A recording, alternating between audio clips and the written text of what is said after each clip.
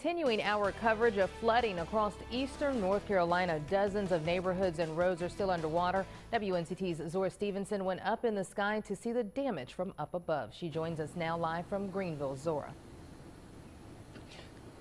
All week we've seen just how catastrophic this flooding is. I'm going to have my photographer pan over so you can see the Tar River. It's still well above flood stage, and through all this it's been really hard to tell where the highway starts and where the river stops, and the water looks even worse from up above. A week of flooding and rising water in eastern North Carolina.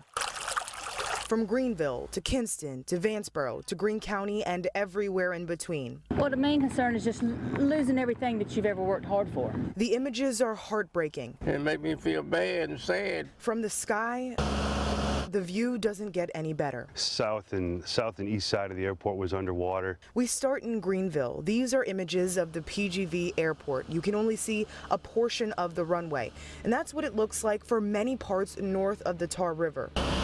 Then we headed to Lenoir County. When we flew into Kinston, we could just see the catastrophic flood damage. Flood levels in Kinston have now surpassed those of Hurricane Floyd.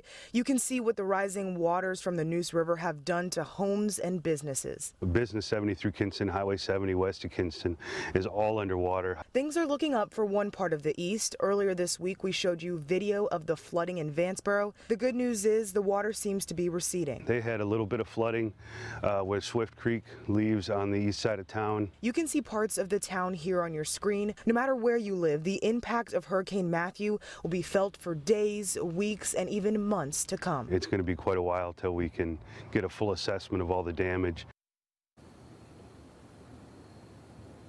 We will be talking about Hurricane Matthew for weeks and months down the road, but I want to pinpoint some things I've seen just in the past few days, and that's the spirit of the people here in eastern North Carolina. On Wednesday, there was a prayer vigil in Greenville, just a couple steps from where I'm standing. Yesterday, I interviewed a man in Grifton who has no idea how bad his home is, yet he answered all my questions with a smile and even a laugh at times. And then there's the community. So many people have come in to help all the flood victims. Ken and Angela, back to you guys.